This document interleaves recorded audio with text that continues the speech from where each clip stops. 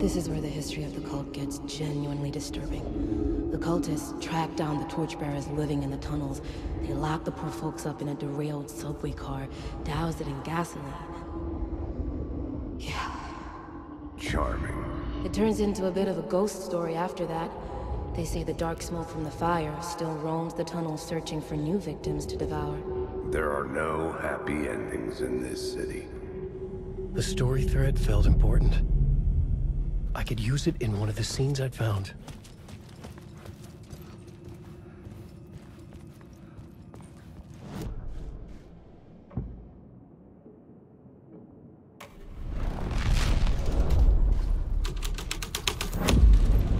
The scene had changed. The subway car had become a burnt husk. I could get through it now.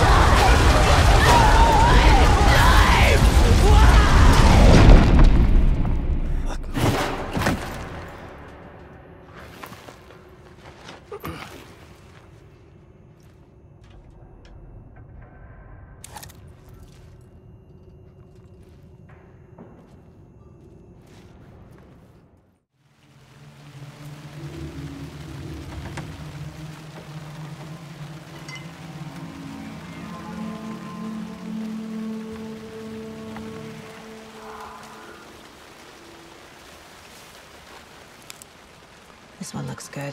People should really stop littering, though.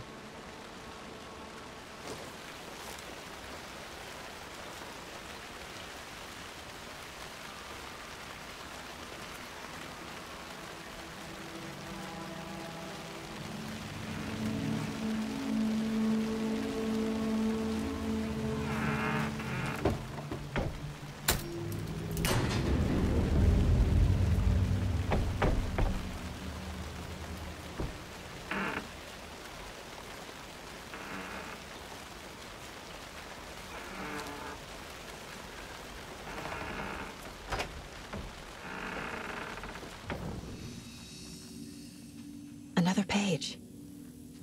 Making progress. The image of the witch in the sign. Saga addressed the witch. The smudged line on the heart.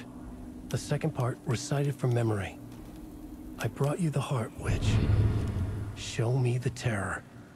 Saga pushed the heart through the hole in the sign.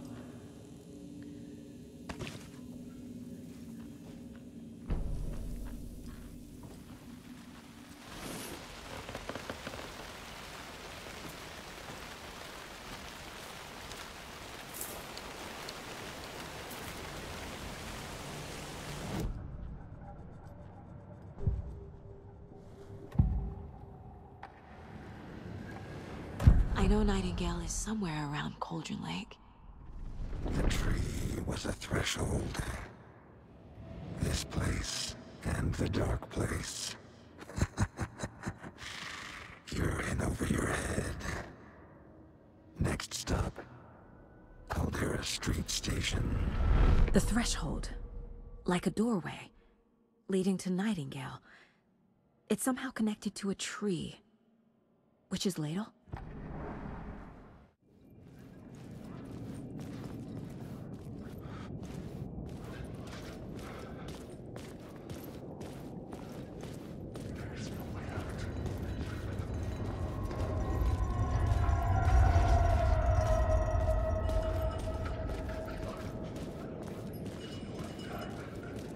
The Caldera Street station sign was there, but the entrance was missing. I had to make it appear. Maybe I could use the lamp to reveal the station entrance.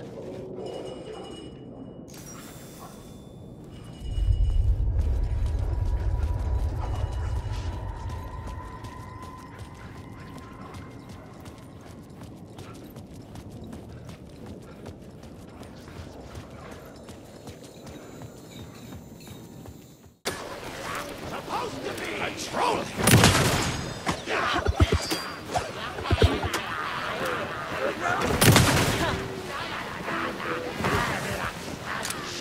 Poured in!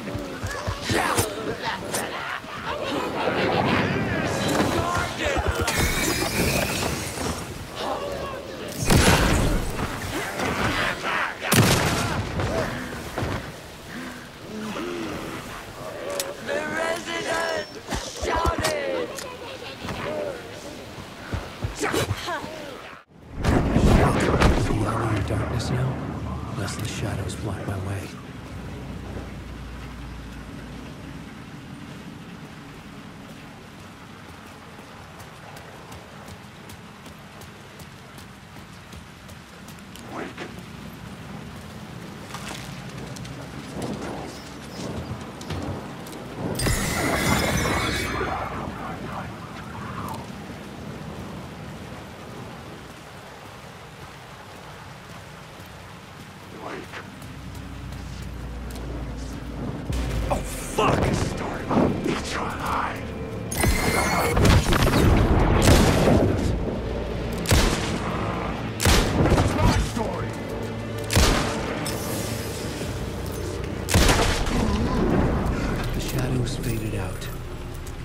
Didn't.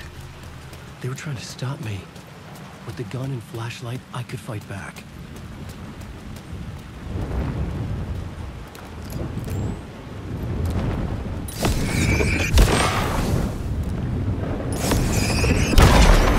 flashlight had done its job. I knew how this worked now. I could take control, no more surprises. What demons he wrestles with in the dark hours of the night.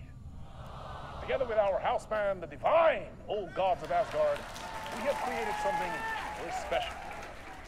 The song is called Herald of Darkness, but I like to call this next segment the story of the journey of Alan Wake, the musical. We just do what we always do. We'll chat, but instead of talking, we'll sing it.